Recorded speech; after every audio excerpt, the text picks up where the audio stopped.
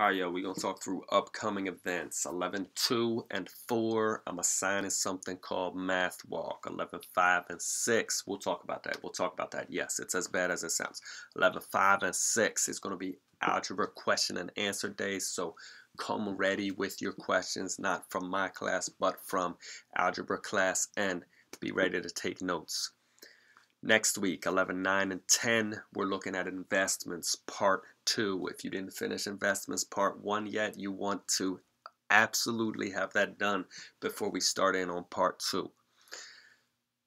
You have Veterans Day off next week. You got Tuesday off this week, so you got lots of time to be catching up on my stuff. 11, 12, and 13 is going to be makeup day number 2 for my classes. And it's also going to be the last time that you really see me, kind of, sort of, before I shut down grades. Almost. Imagine math. We should be at lesson 9 right now by the end of the quarter. So by that Saturday, you want to have 12 lessons done. That means if you're at 9 right now, between now and then, you want to get 3 lessons done over the next 2 weeks.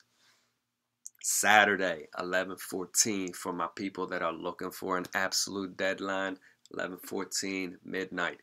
Any assignment that I have assigned previously to that day, that's going to be the last day that I accept assignments that I assigned previously.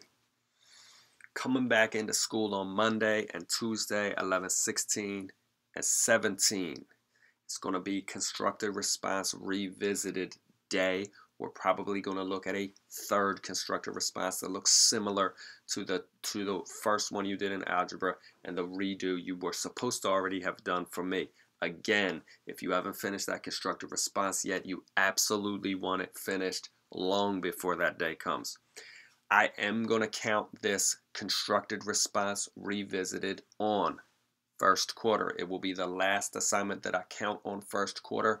However, it will be the only assignment that I am accepting on that Monday, that Tuesday. It will need to be turned in before you leave class that day.